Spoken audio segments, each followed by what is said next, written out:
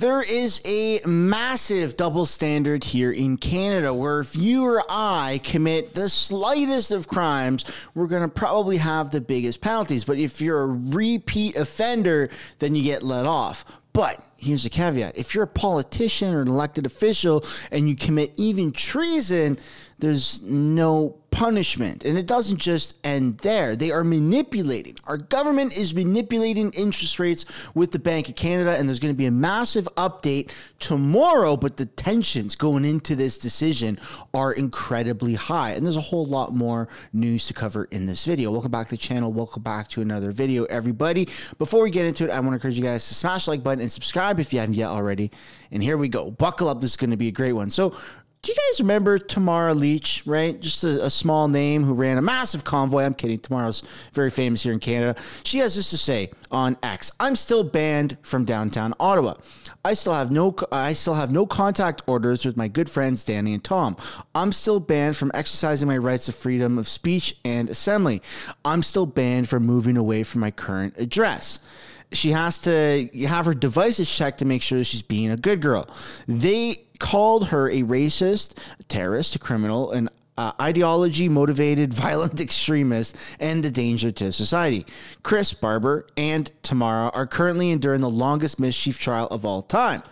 All while this is happening from our politicians. So Wiretap Media shared, and that was in response to this original post here. Wiretap Media shared this. Breaking: Freeland refuses to give a definitive answer on why Canadian MPs who committed crimes that constitute treason haven't been arrested. But she is glad that Bill C-70 will provide her government with the tools to cover up their crimes. I'm glad our government has put forward the strongest measures of any Canadian government when it comes to foreign interference, giving us, our law enforcement bodies, the tools to act.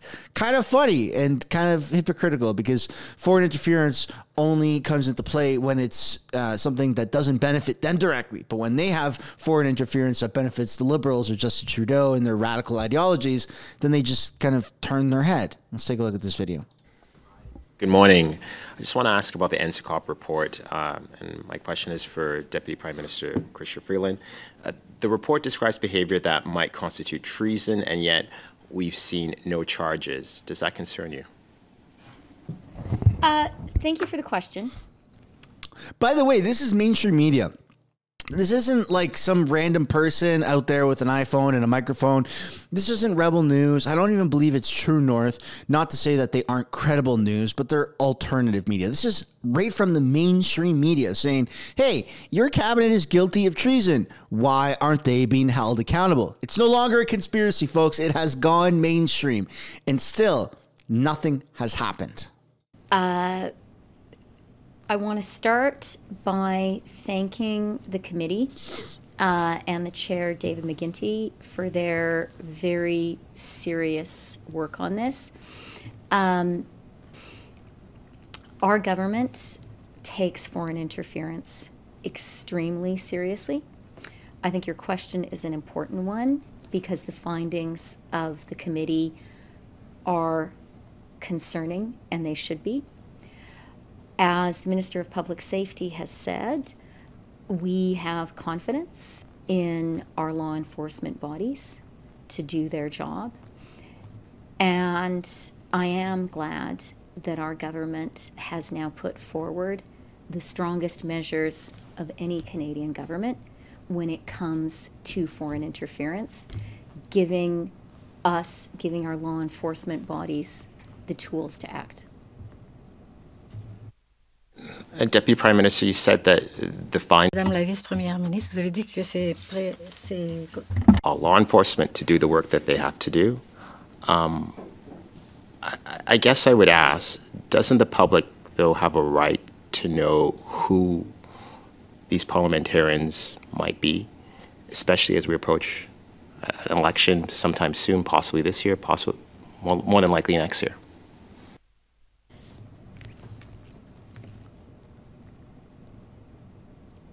Let me just say this. Dramatic pause. We take foreign interference really, really seriously. And I'm just going to speak personally for a minute. Having worked in authoritarian regimes myself, I take the fight in the world right now between democracy and dictatorship really, really seriously. And I think it's moving to a new level.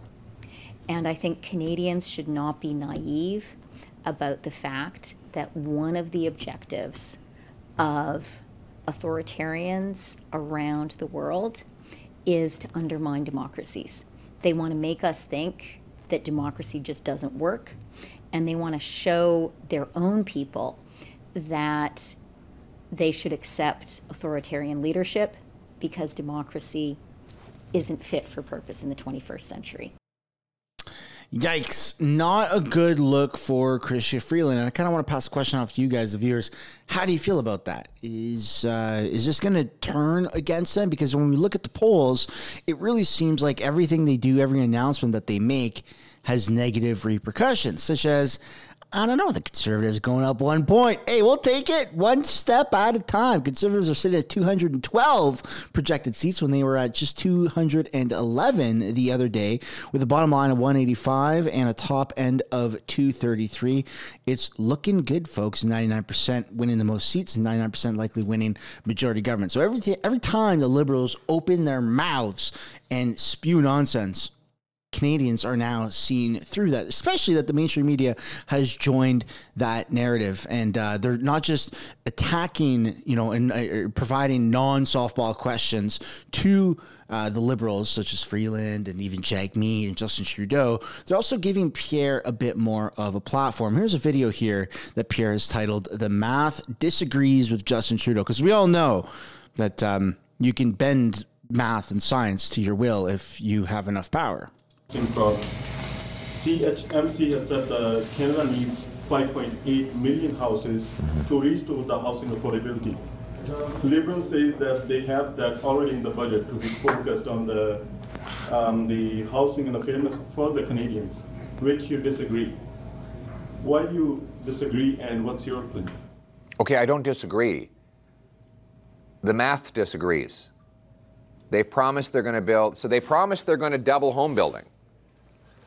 Their own housing agency said since they made that promise, home building has gone down, and that it will go down next year and the year after that. Look at my exchange with Trudeau in the House of Commons last week.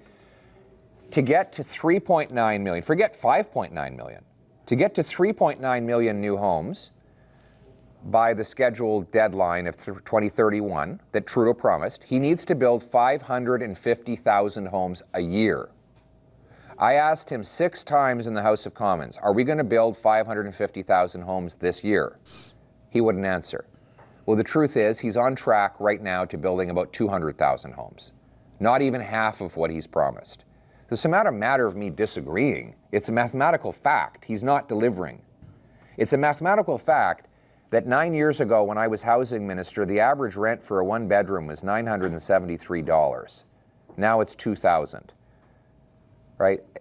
These are the facts. Has he spent a lot of money on housing programs? Yes. He spent $89 billion on housing affordability, and the result is that housing costs have doubled. The problem is he's putting the money into bureaucracy. Government bureaucrats don't build homes. Private sector builders do. Government bureaucrats are in the... This is called time travel economics, all right? He's devalued our currency. He's pretending. Justin Trudeau is pretending like our currency rate now is worth what it was in 2018. I absolutely wish that was the case. Oh my goodness, our economy would be booming, it would be thriving. But the reality is, when you print a lot of money, when you put us in these massive deficits and an insane amount of debt, our money becomes absolutely worthless. History, what's that saying? History repeats itself, and it seems like we're on a repetitive path of other countries that have had an economic collapse. But I don't know. Maybe this is the one time it doesn't happen, right? Maybe this is the one time that it's just different. Trust me, bro. Trust me. That's the liberal logic. It's just ridiculous. No way.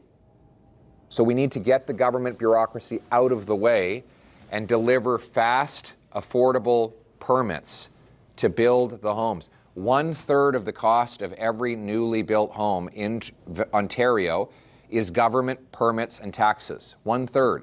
That's more than we spend on the labor to build the home. So we're spending more on the bureaucrats who don't build anything than we do on the carpenters, framers, plumbers, and electricians who build.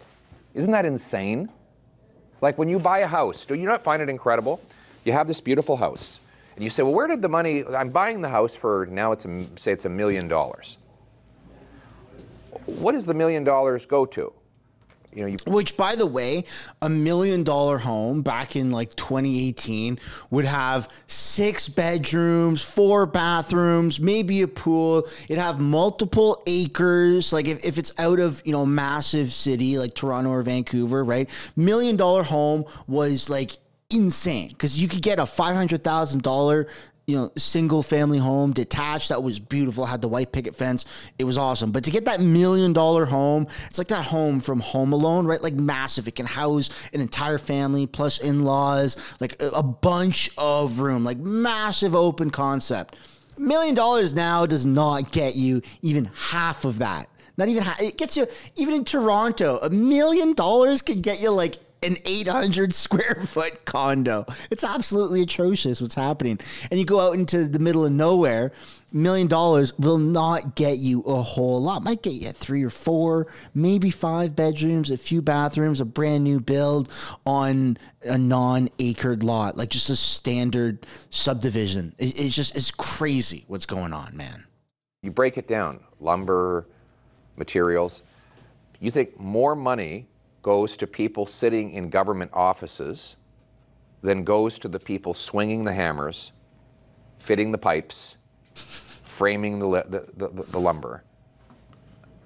It doesn't make sense. We need to cut the bureaucracy, and that's why my common sense plan will require cities free up land, speed up permits, cut development charges and fees as a condition of getting federal funds. If they don't hit my targets, they won't get their money. And you know what Canada kind of reminds me of right now? You remember those old infomercials or those old commercials where it was, feed an African family for like $1 a day or $5 a day or whatever it was, and you donate, right? Millions of people would donate to this, and all of a sudden it'd be like $100 million worth of donations.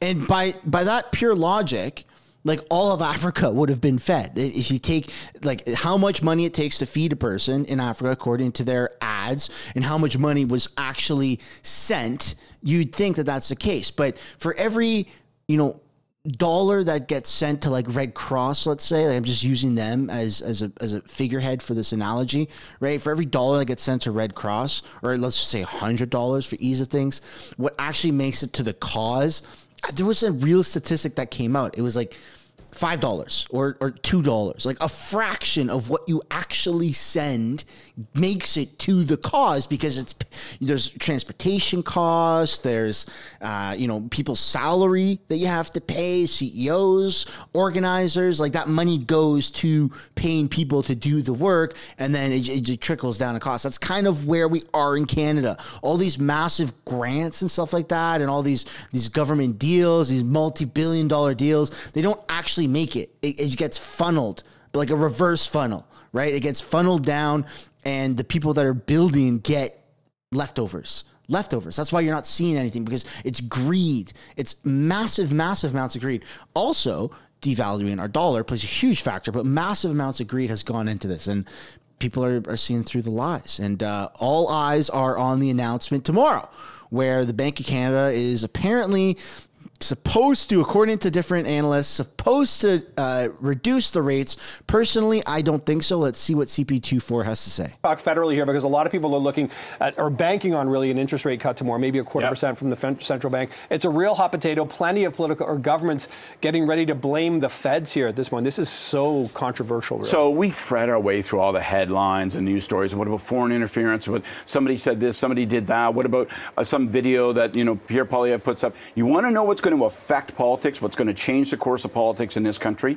What the Bank of Canada does. Right. If it lowers interest rates, it sends a signal that we turn the corner. Now, the Trudeau government is going to be able to say, see, we've managed this thing. And they're going to try to make that argument. The challenge, of course, is that traditionally, improving economic conditions lag a long time politically. So will he get an election timetable that allows people to feel like they get those interest rates benefits? Will we get one tiny interest rate cut? Will we get a couple more? Will the governors indicate tomorrow maybe there's another one coming this year? So watch all of this. But I will tell you, I mean, at the end of the day, dollars drive votes. The economy, more than anything else, dictates people's political choices, particularly when times are tough. I take your point about the lagging indicator or the lagging effect of this, but I think, you know, we talk to mortgage brokers and sort of real estate professionals. They say that there's a psychological impact that if you start seeing the rate go down, it at least symbolizes and signals to people, hey, this era of at least raising rates is over. That could potentially be,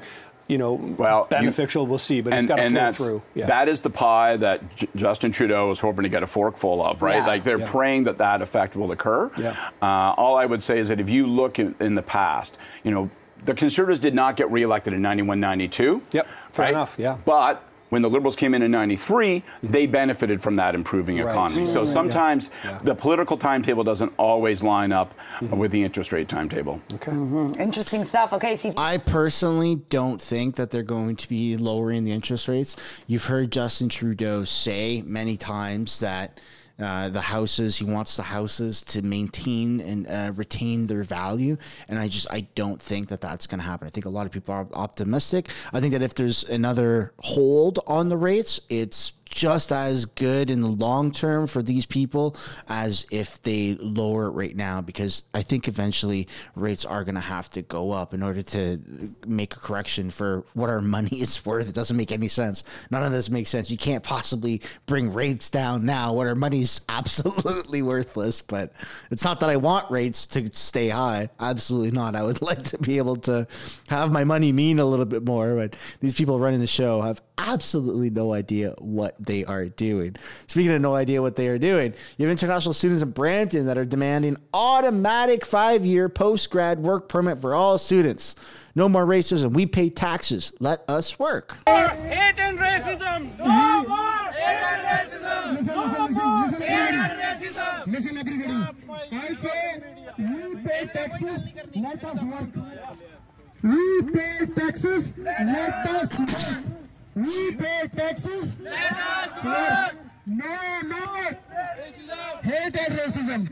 No more. Hate and racism. No more. Hate and racism. Student worker unity. Long live. Long live. Long live. Long live. Well, I got to say that these protests really lack any form of enthusiasm or any form of genuine interactions or genuine hoorah. I don't know why they're saying racism. I don't know what's racist about what's happening. There's absolutely no passion in this. People are just pulling out the last straw out of the hat, like the racist card. Like, what racism, dude? It's immigration. Believe me, Canada's not racist, or else you wouldn't be here in the first place. So I don't understand how anyone could possibly say, end the racism, give us work permits. How about, now I would never do this because why would I? But how about I go to India, stay there for a little bit, and then demand permanent citizenship? And then when they don't give it to me, why are you racist towards the white man? Let's see how that turns out. Probably not very well. And speaking of not very well, there's a little bit of backlash between what's going on here. This was sent to me by somebody, or I was tagged on Twitter by somebody who follows me. Thank you very much for that. By the way, if you want to send me some videos, some links, highly recommend you go follow me on Twitter. I have less people that follow me there out of all the other platforms, and I actually check my Twitter, and so I'm more likely to see the notifications there. But Pierre Poilievre disagrees with another Conservative MP who wants to vote against same-sex marriage. Same-sex marriage is legal, and it will remain legal when I am Prime Minister, full stop, says Pierre Poilievre.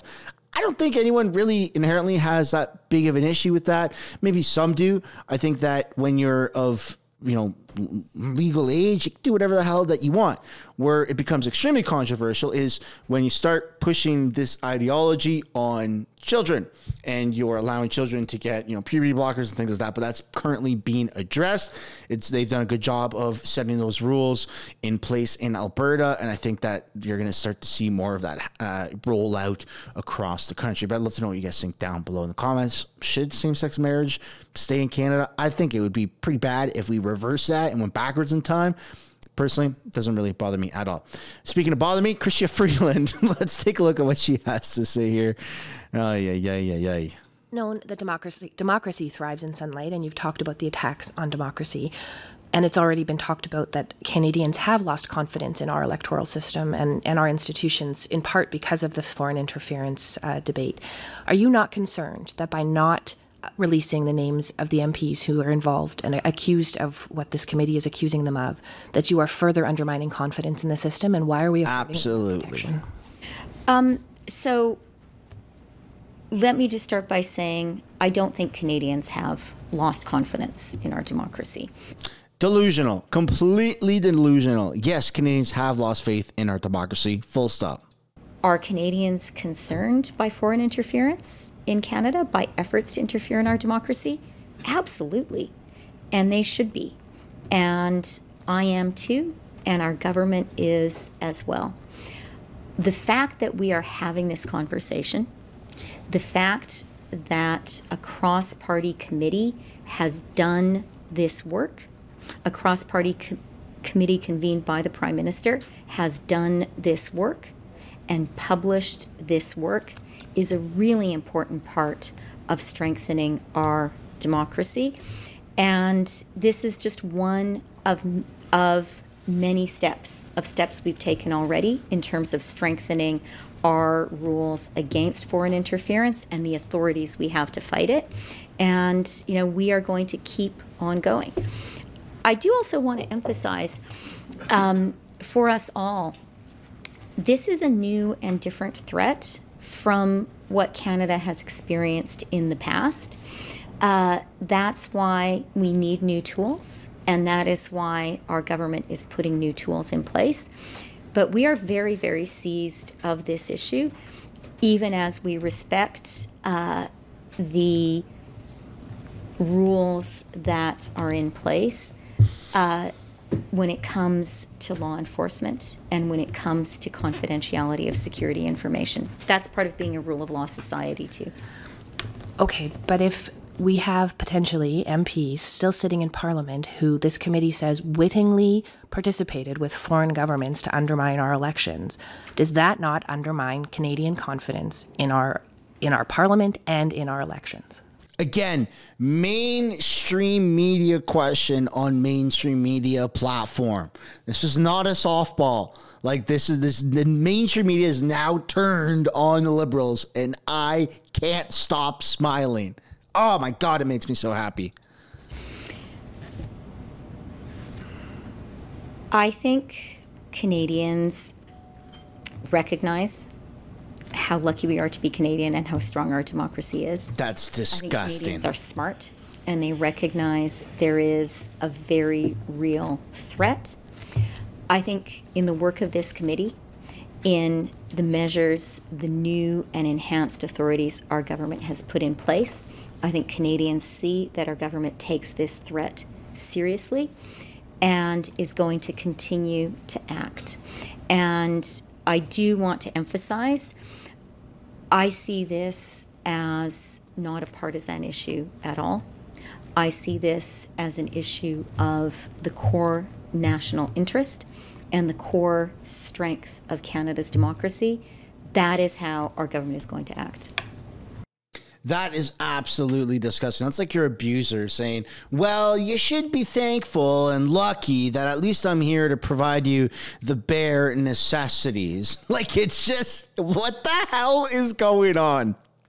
I cannot believe that there are people out there that would support Chrystia Freeland, who is admitting, like through not even answering the question, she's admitting how corrupt her and the government actually are. People need to wake up, and the only way they could do that is if you, the community, does your due diligence by liking, subscribing to the channel, and helping the video get pushed out even further so more people who may not actually watch this channel or even watch politics in general would have that much more of a chance to see these types of videos, to see this content, so they can say, wow, I don't think I can vote for Trudeau or Freeland ever again. And that's kind of the goal, one would say. That's where we're going to end the video, folks.